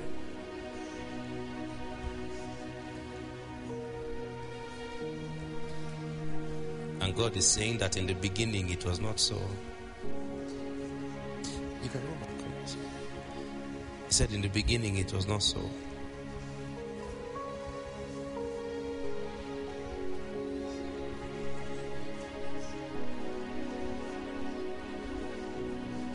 When I designed you in my word, it was not so.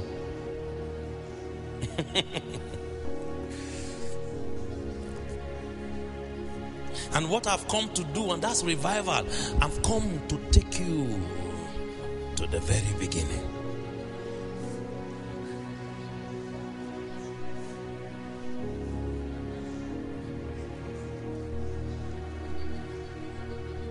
Awake, awake, Zion, awake.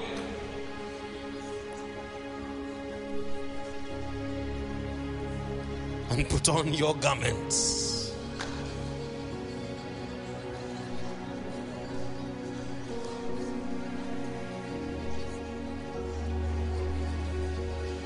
For we have come to the plain where armies rise. And you can't sleep now.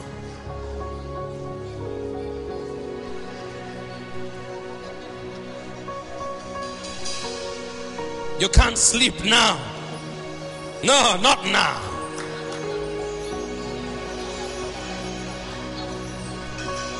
You can't sleep now, not now.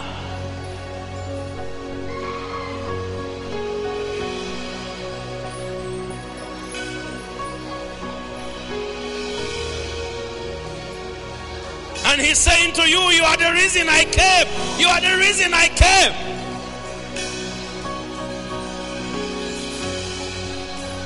Say, he that will come after me is preferred before me. Is the one whose shoe latchet I'm not worthy to untie. For I baptize with water, but when he shall come, he shall baptize with the Holy Ghost and with fire.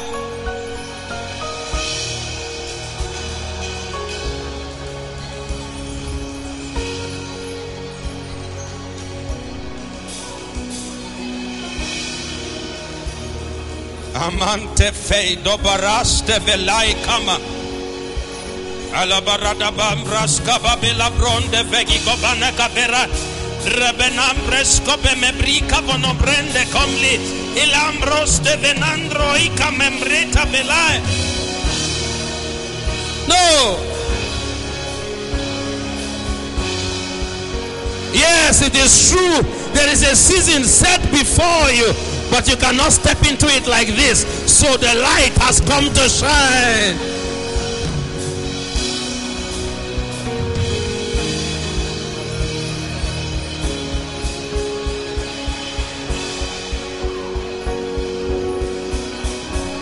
Abarandes kobe mambrie kebenante rabadabande kobrie kaparavie tambe rabababambros kebe mambre kamombre rebedembros kepenie rebedamena kombre este papaela irababombre ke mambre ke vinata shabara.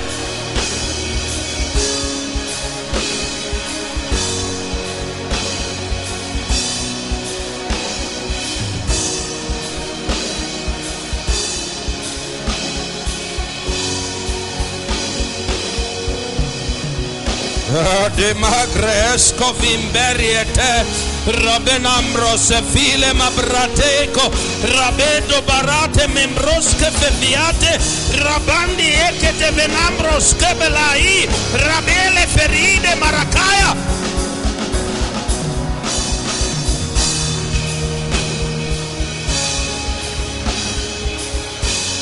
In the name of Jesus. We'll pray for some few minutes. This is the last Sunday of this year.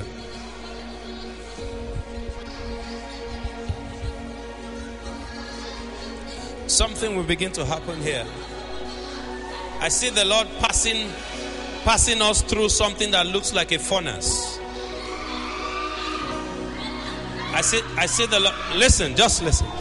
I see the Lord passing us, every one of us, except you are not interested. I see the Lord passing us through something that looks like a furnace.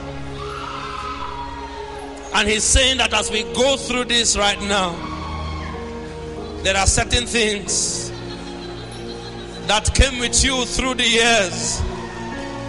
They will not go through with you past this year.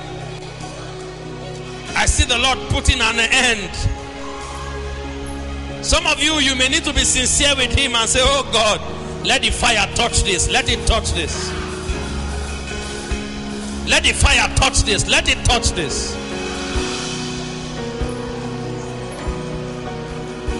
Are you ready to pray? No. This fear will not go past this. It will not go past this. It will not go past this. This weakness will not go past this. This is our crossover service. This weakness will not go past this. Are you ready to pray? Go ahead and talk to God.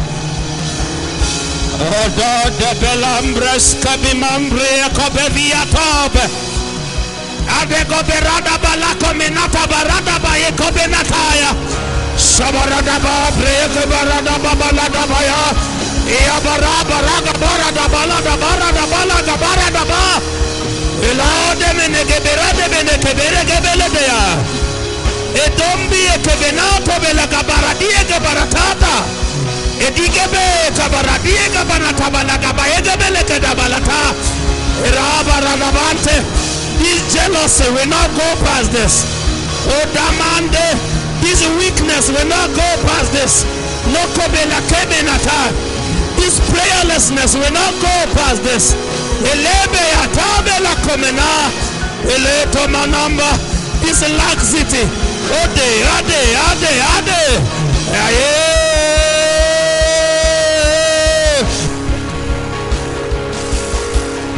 Alambele gede barataya balaka. Oh, de cooperate menanda cooperate. Brada bala barada balaka barata. Rabada barada balaka banata bayate. Balagada barada balagada bayagada barata.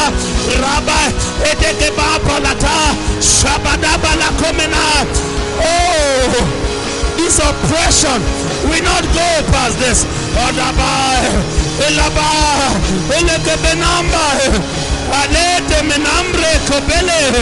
In Him is life, and this life is the light of men, and the light shines in darkness, and the darkness comprehends it not.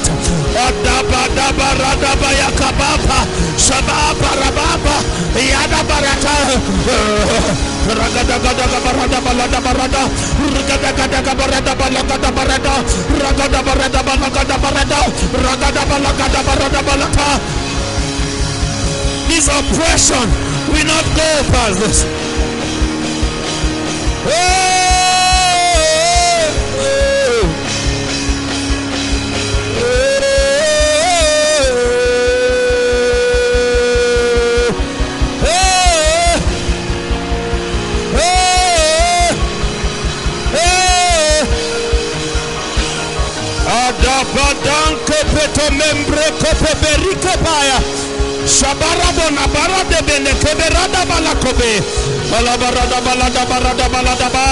And when He comes, He will come with His fan in His hand.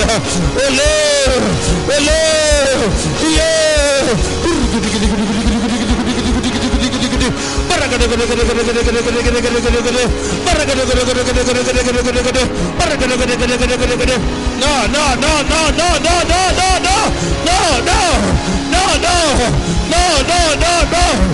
Not me. No.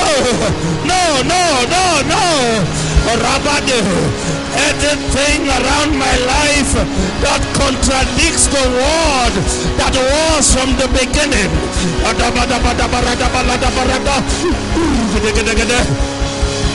In the beginning it was not so.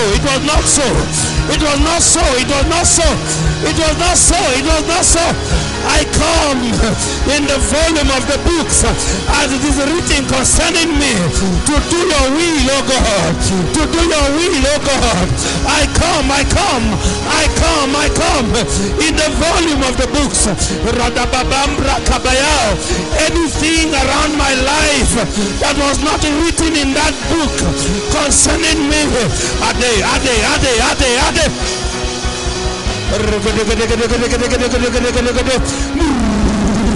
Lagadaya, Maragadaya, Baladabaya, Gadabarata, Barakada Baragada Baladabayada, Baragada Barada Balagadaya Gabarada, Baragada Gabarada Bayagada Balata. This anger cannot go with me. This anger cannot go with me.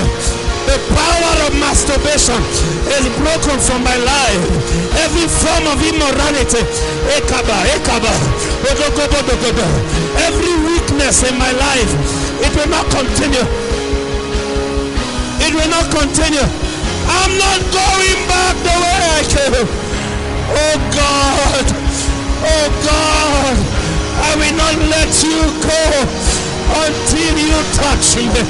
Bless me, oh God. Ada elaka bombe itabobe labenata erabampe bena. Oh God, aga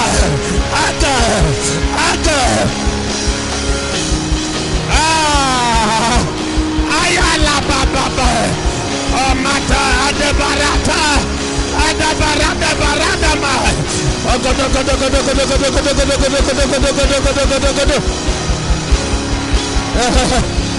This is not me.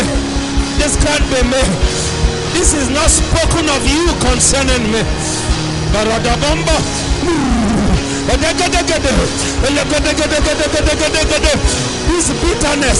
This bitterness cannot continue. Alai.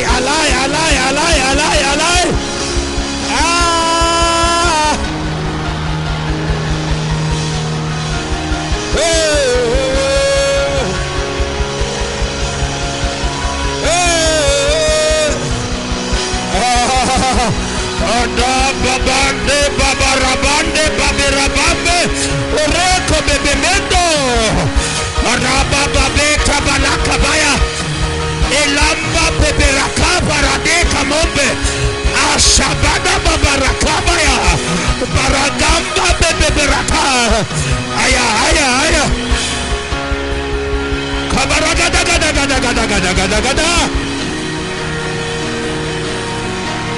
odo kebedombe. Oh, breko. Adabaeko begambra hela. Baraka monoparana balakapaya. As we're praying, I heard the word abortion. Agadamba teke de gebarata balako benakata. Brada bampa teko benako berata. And I speak by the Spirit of God. Whatever pregnancy that we have been carrying, that was not carried out by God, whatever pregnancy that any one of us has, that is not a function of the word, but betambe, oraba de gebereke bonaparte kopaya. I hear abortion. Abadabai, ekodo barata banako benakaba ekata. Para. Pradate. Ate. No. Adabadukade. That prayerlessness is an impregnation that is not from the word. Ayatata.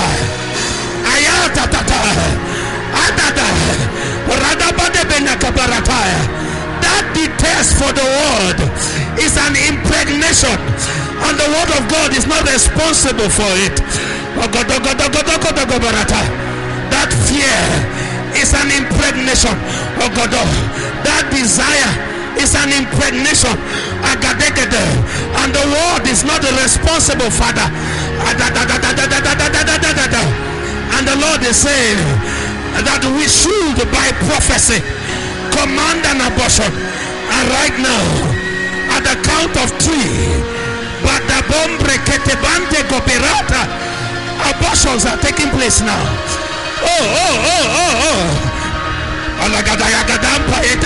One, Kokopako, Shakatokope, Parata Palambra. That oppression, Akatai, is a seed, but is not of the word. 2, Barabeta Kopentabria Kobenanta, Ratata Baleko Menataya. In the beginning, it was not so. What was not so from the beginning ceases to be so in your life.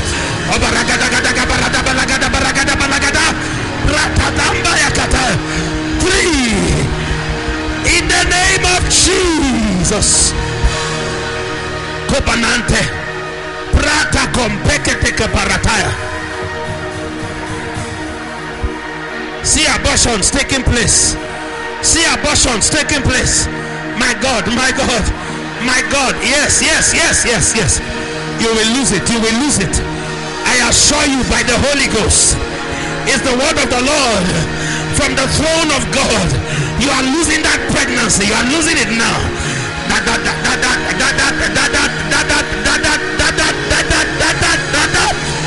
No patate. Radabande prokopabade. Every dream and revelation that is not consistent with the word of God, it's a seed that was not planted by the Lord. And Jesus has given us an instruction. He said, whatever is not planted by my Father, Barata Babanta Barata Balagadabalagabaya, they are rooted in the name of Jesus. That infirmity is an implantation, but is not of the word. Ayeko mambe kape prata tapate kama nata. We uproot it. We uproot it.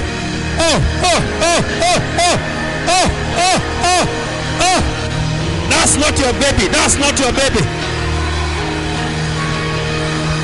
That's not your baby. No. That's not your baby. Kabai. Pata. Ratata. Ta. Jesus. Oleme kombe. Adikutukupina kombe. Adakatiki baruti makambe. Pradefo petakumbe. Erata banakombe la kayata. Bradakae kopeta ketalabadia. You are up today, you are down tomorrow. That's not your baby. Ogo boy. Ashigida barada balaga barada yapa.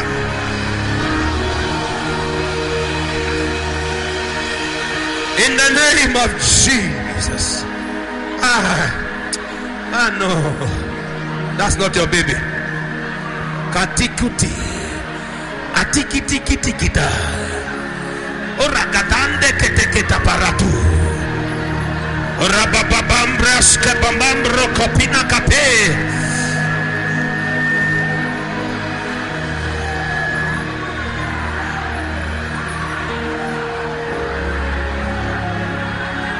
In the name of Jesus.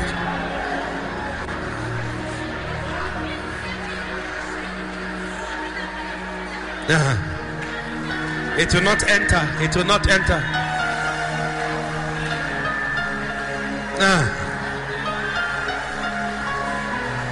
It has expired. It ceases to be relevant in your life. And the light shines in darkness.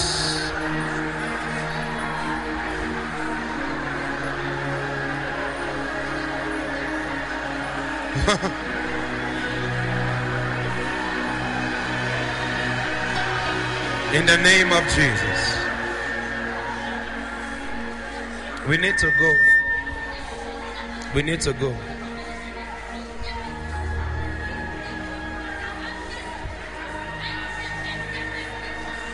But silence if you can.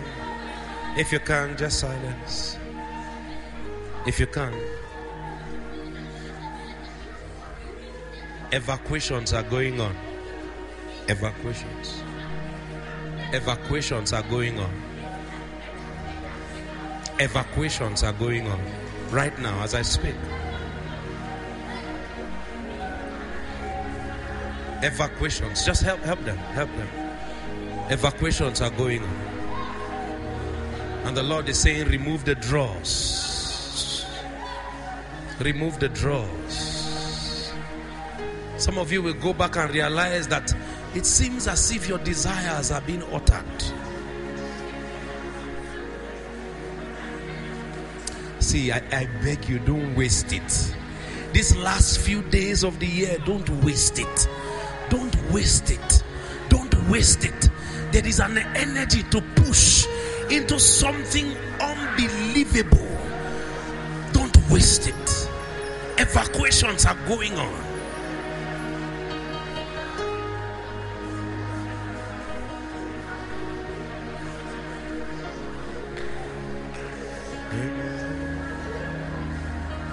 When you are here, when you are here, when you are here, when you are here, when you are here, when you are here, when you are here, when you are here, when you are here, the hearts of men will be melted again.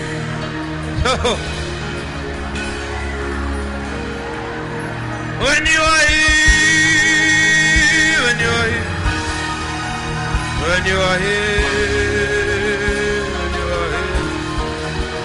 when you are here, when you are here, when you are here, when you are here, when you are here, when you are here, when you are here,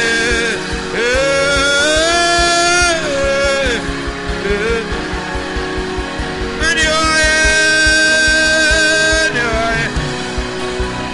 when you are here, when you are here, when you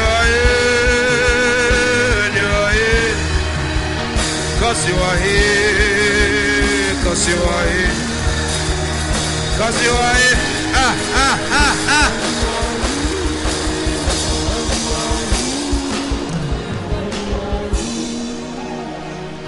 Let's go.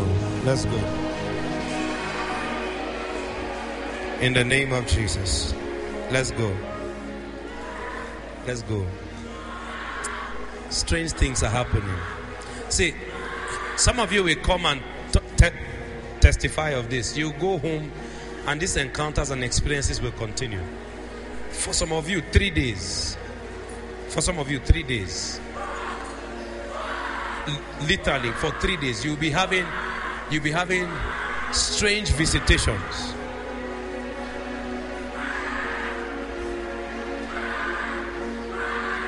You see, God is deliberate. That's the thing. God is deliberate about your life shifting.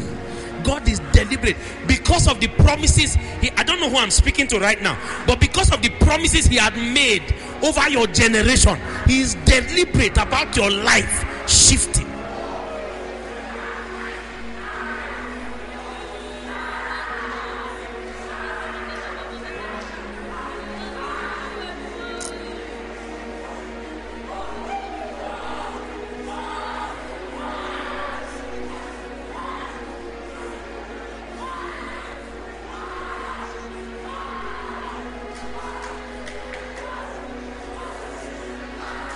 There's a particular lady that when I said that, the Lord just began to tell me about a particular lady. And I'm speaking concerning you. Of course, it's a word for everybody, but I'm speaking concerning you. Because of the promises that the Lord has made over your generation. Specifically, You're great. Help me. Bring the person. Bring that one. Bring that person quickly. But there's a lady.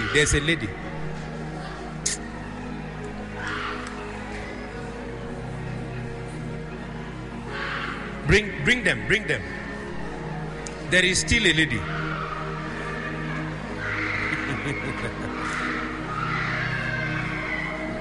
The lady I'm talking about is wearing something like white. Do we have anyone like that? Do we have someone like that? Bring them.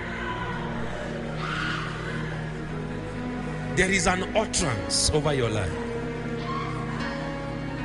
There's an utterance. And because of what God is insisting. God, you see, the reason why this is happening here is not about them. It's a collective thing. God is deliberate and intentional about a generation. And that's why what is happening is happening. He's saying that, you see, what I've spoken concerning you, it must come to pass. It must come to pass. So all the encounters that are needed to cultivate that possibility that has been shredded in His word. In the beginning, it was not so.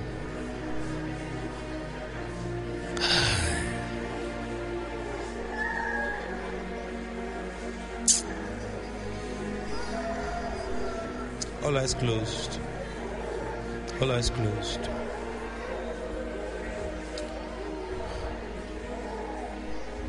You can't enter next year like this. You see, can you believe God? Can you believe God with me? And you can't enter like this. Nah. We have dwelt around this mountain for too long. Up and down, back and forth, with all the excuses. You can't.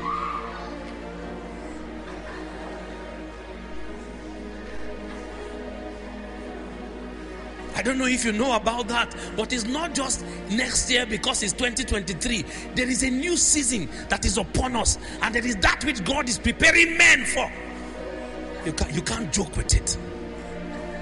You might have missed many seasons, but by the grace of God, by the mercies of God, you will not miss this season.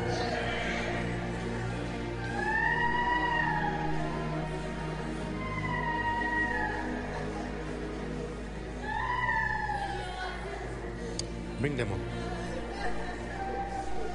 Just quickly help me. Just help me.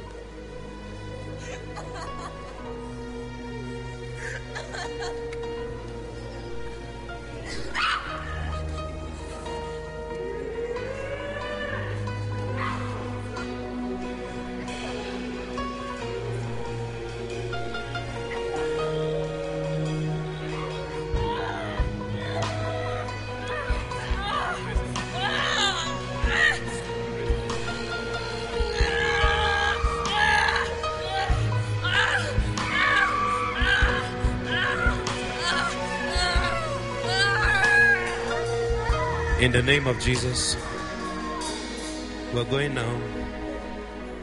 Please, we're going now. All eyes closed. All eyes closed. I don't know if you know, but this is a crossover service already. Yes. God is already preparing you. Don't joke with this 1 week. Don't joke with it. I don't know what you need to do, but you need to take it seriously. All eyes closed. If you're here, very quickly, I want to pray for you. You're here and you're not born again. Or you were born again, but at some point you backslided.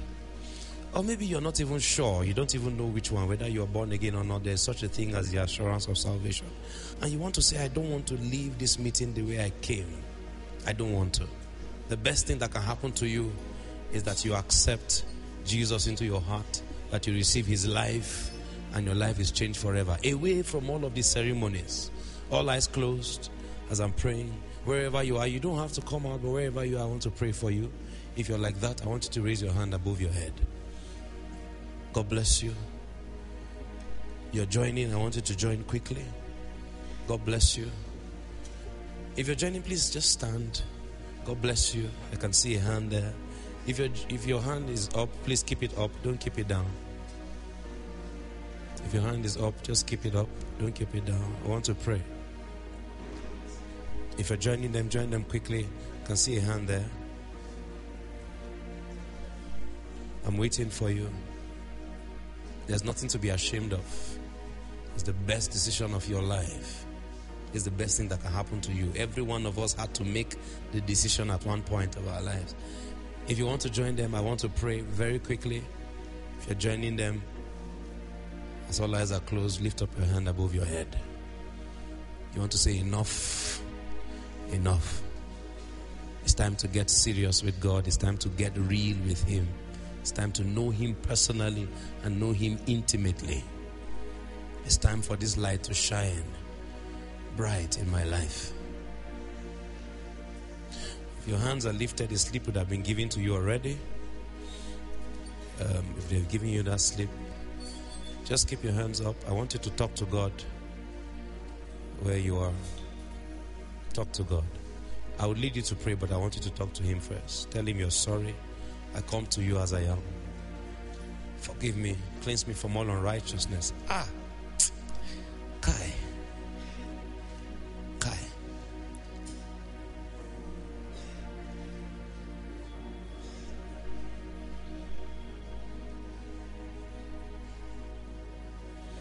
Please keep praying. Don't stop. There's a lady that is supposed to join these people right now as I speak. There's a lady. You are in a particular relationship that is literally destroying your life. What I'm seeing ahead of you is not looking good in 2023. To deliver yourself quickly. You know that you're not supposed to be in this thing because it's not helping you. It's leading you astray. I'm waiting for you. Join them quickly. Join them quickly. I'm waiting. I'm not cajoling you. It's just what I saw. I won't even force you to do anything. But you need help. What the devil is plotting for 2023 with that relationship, the things are looking secret now. I speak in parables. But it won't be long. And why God is interested over your life is the fact that there is that which He wants to do in and through you. Yes. And you know, because there were times you had sensed it, but the distractions, the cares of this world,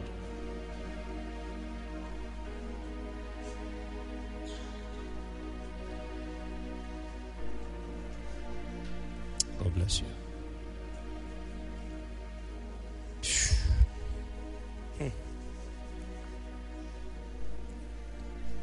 Just talk to God. Wow. The love of God is overwhelming. Thank you, Jesus. All right, begin to wrap it up.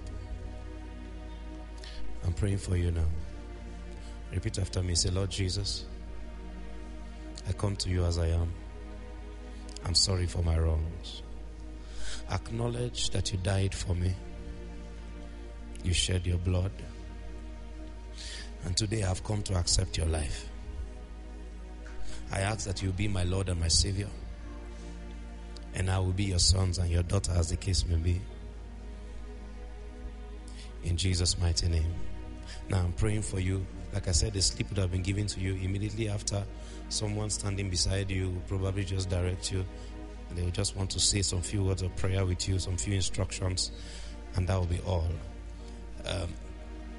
Father, in the name of Jesus, I thank you for these precious lives, these ones that have come to acknowledge you today, to receive you into their hearts, to receive your very life. You who is able to keep us from falling, you will keep them from falling. The power of sin is broken from off their lives.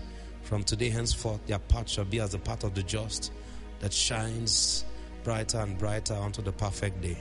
You will use them for your glory. It will not be up and down anymore. Yes, higher and higher you go in Christ.